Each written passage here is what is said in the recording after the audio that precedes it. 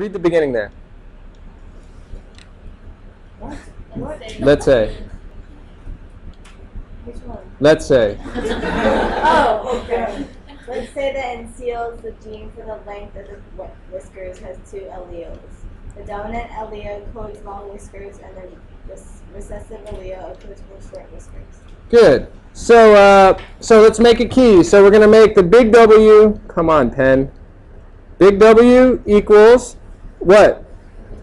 Long whiskers. I really like messing with my cat's whiskers. It's kind of funny. They get all, like dogs get all pissed off when you mess with their whiskers, like try to bite you or something. But okay, so what is going to be the little w? Short whiskers. Good. All right, does that make sense? Is everybody with us? Yeah. All right, so now it says, we're going to cross. It says you have one pair is a pure long whiskered, right? Everybody see that? What do you have to be to have be pure long whiskered? What do you have to have? Who knows? Somebody different. Ingrid, do you know? You should start learning, Ingrid. Come on. Anybody new? Hey, Camila. Okay, which kind of W's? Good. 2 big W's. Does that make sense? Pure. Pure means you're homozygous what? In this case, homozygous what? Dominant. Good. We're going to cross homozygous dominant with, the other is short whiskers. So what do you have to be to have short whiskers? Monica. To have short whiskers? Is short whiskers recessive or dominant? Good. 2 little W's. Whoops. That's my little loop in there. 2 little W's, okay?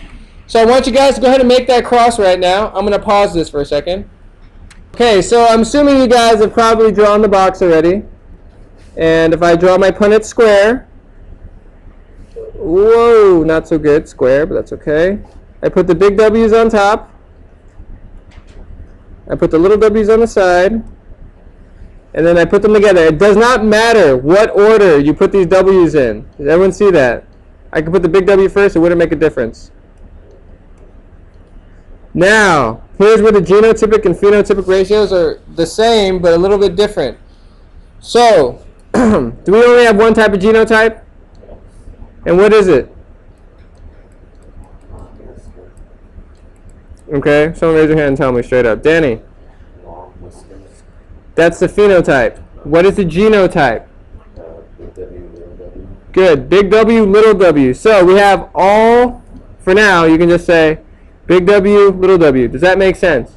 Or that's 4 in time. 4 to 0. Does that make sense? It can't be 4 to 0 because that's yeah. They're all big W, little w. You can just write that for now. Does that make sense, everybody? All right, and let's go to the phenotypic ratio.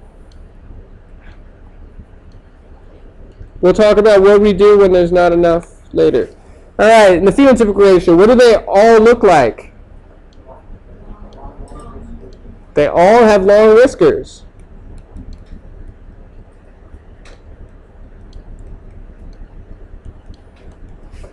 Wow, that is amazing. And I'm done.